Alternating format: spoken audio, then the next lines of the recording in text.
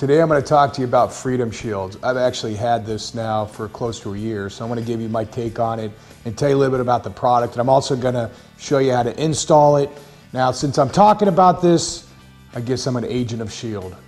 Dad humor. There I go again. Hours of entertainment.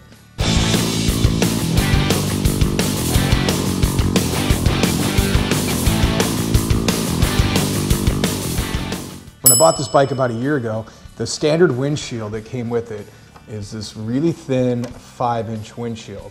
I mean, while it looks cool, after riding about 2 or 3 weeks, I realized this wasn't going to be for me. I was getting buffeted all over the place, the wind was kicking my butt, and I realized I needed to get a larger windshield plus a thicker one as well. So what I did is I went home, started looking online, and there are a lot of different manufacturers for shields, specifically for Harley.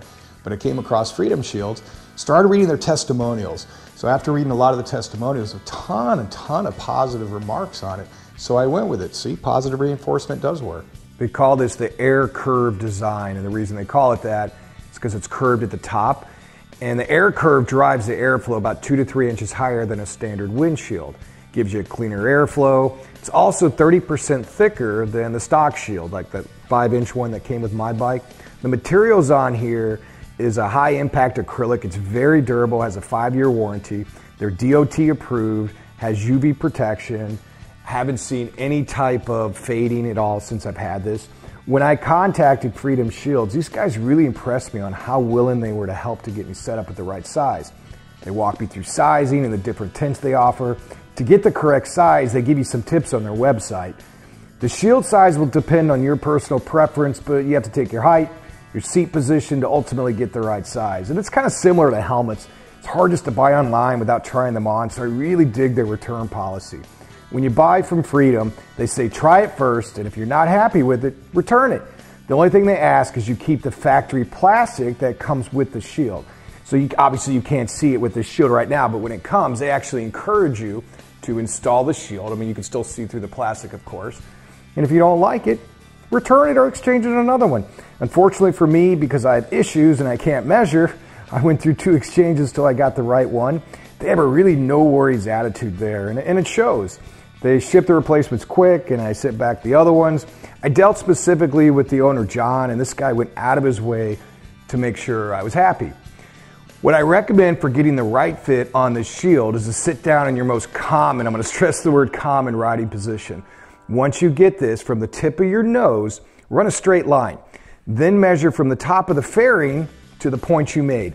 Then you'll kind of get an idea which size to order. You should be able to see over the shield by a couple inches if you do it this way. If you don't have a big enough shield to get the specific size, you could tape some cardboard to the end of your existing shield and make a mark and measure from the fairing. Mistake I made when I first ordered was I set up too much, and this threw it off. Once you get the size you're looking at, then you can choose the tint. They come in 4 different shades: clear, which is this one right here, light gray, medium gray, and dark.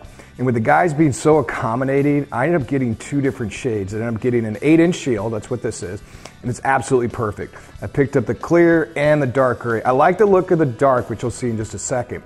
But if I ride at night, I'd probably switch it out for the clear. It's all personal preference. Now the cost of these start at about $100. Depending on the size, it could go up to $130 range. Now with the size I ended up getting, I believe it was around $110. As I've said before, I've been riding this for over a year, and I don't have one negative thing to say. It's durable. I don't get buffeted hardly at all. It's very clear, and it looks cool too. So if you're in the market for a new shield, I'd highly recommend them. Let me show you how to install this. To install it on the bike, it's very, very simple. Only tool you'll need is this T27 torque bit. And then I attach it to this to make it easier, but all you need is the bit. And what you want to do is, I think in the instructions they tell you to actually take these completely out. You don't need to. All you need to do is just get it started.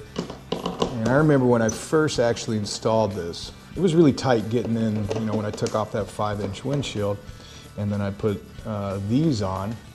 So as I take these out here, I just barely take them out, probably like 6-7 turns, and then it should just pop right out. Just like that.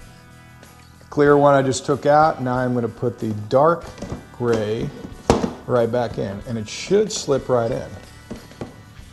Now, kind of good idea here, as you tighten these up, alternate between them, and then as you tighten them, make sure you're happy with it. Make sure it's snug down there. So I always start with kind of like the middle one. As you can see my hand, I'm pushing down on it. And then I'll go to the left side, and as you tightened up the middle one, this left side popped out, or it came up a little bit, not popped out. And then same thing over here, kind of push it down, tighten her all up. And then I'm going to finish it off with the center one. Make sure I'm happy on all of them. You don't have to over tighten these things. Just make sure they're snug. Down, down, down. Good fit. There you go. See how easy that was? That was less than like, what, 2 minutes? One thing I'd recommend to clean the shield is Plexus. This stuff is awesome. It works really well. The materials that are used to make this actual shield are the same acrylic, the same stuff they use around hockey rinks.